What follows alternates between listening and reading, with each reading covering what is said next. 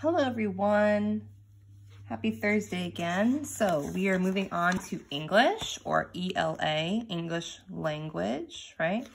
English language.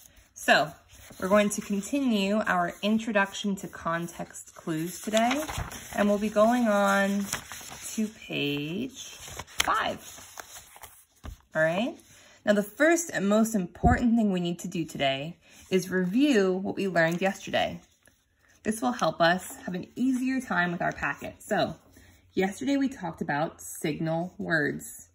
They tell you what type of context clue is in the sentence. The definition of a new word usually follows a signal word.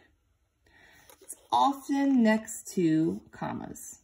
And the examples we saw were that is, which is, or, and in other words. Now, I've been trying to use some signal words in our Google Classroom comments. When I use a tough word, I'll try and put a signal word like that is, or which is, or in other words next to it to help you guess the meaning. For instance, when I was talking about my new couch, I got it reupholstered, and then I said reupholstered, which is recovered and made to look nice again. So we're going to use those signal words, which we have here as our examples, and find them in our packet on page 5. So it says exercise A, using definition signal words. 1, read each sentence. 2, use the signal words to locate the meaning of the underlined word. 3, beside each sentence, write the signal words and the meaning of the underlined word. Let's do the first one. Let's try. I saw a puma or a mountain lion through the telescope. Ooh, or is in this sentence. I'm going to circle it because that's our signal word. So we can say the signal word in the sentence is or. Nice and easy. The meaning of puma is, now in order to find that meaning, we have to look back at our context clues. So the signal word was or, and the clue is a mountain lion. Oh, so a mountain lion can also be called a puma. So the meaning of puma is a mountain lion. Excellent. All right, let's try the next one. Many succulents or juicy plants store water in their leaves and stems. All right, well, just like the last sentence, we have or again, so we can circle it. We know that's our signal word for our context clues. So it says the signal word in the sentence is or. Nice and easy. Or. The meaning of succulents is, okay, let's see. Let's read the sentence again.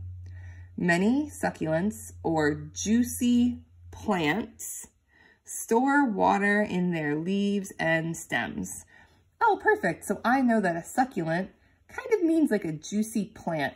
An example of that would be something like an aloe vera plant. You might have one in your house right now. So a juicy plant, P-L-A-N-T, juicy plant. It's kind of silly to write that down, but it works. All right, let's see what the next one could be.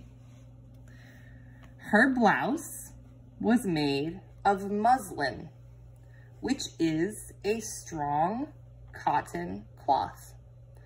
All right, so our word we're trying to figure out here is muslin, and it's right next to a comma, and right behind that comma is the signal words, which is. Awesome. All right, we found it. So the signal words in the sentence are which is. Amazing. The meaning of muslin is, all right, let's read the sentence again to see if we can figure out the meaning. Her blouse was made of muslin, which is a strong cotton cloth. Oh, perfect. Our context clues are that muslin is a strong cotton cloth. So I can say that the meaning of muslin is a strong cotton cloth. C-L-O-T-H. I wonder if the clothing you're wearing right now is made of muslin. All right, let's go to our last one. Today is a pretty easy day. I'm pretty excited about it too. Let's see. The soldiers had to abandon the fort before the enemy saw them. I haven't seen any signal words yet, but maybe they'll come up.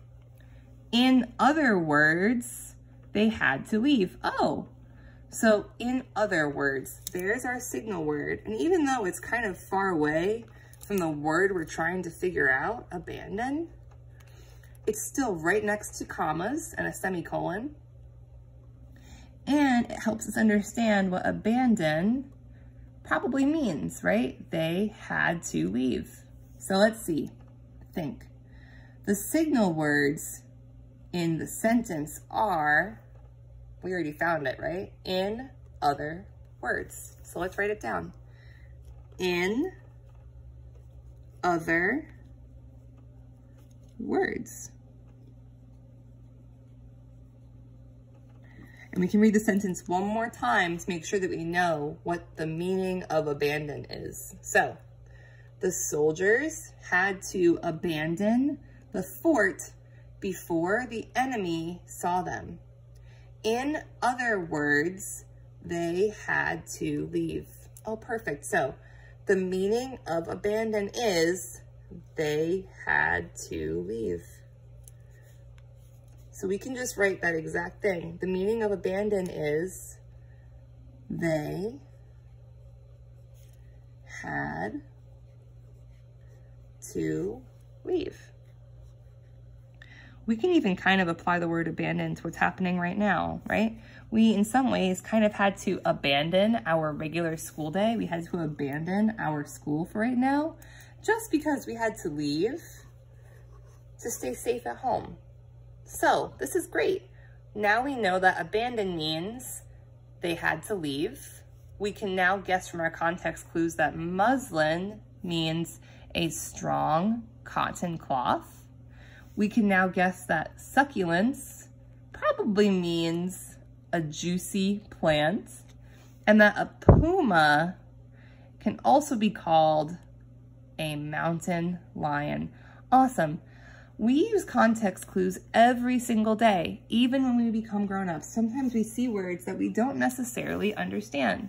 So when we find signal words in our sentences, like or which is, or in other words, or that is, we can use those signal words to help us better understand what the meaning of some difficult words may be.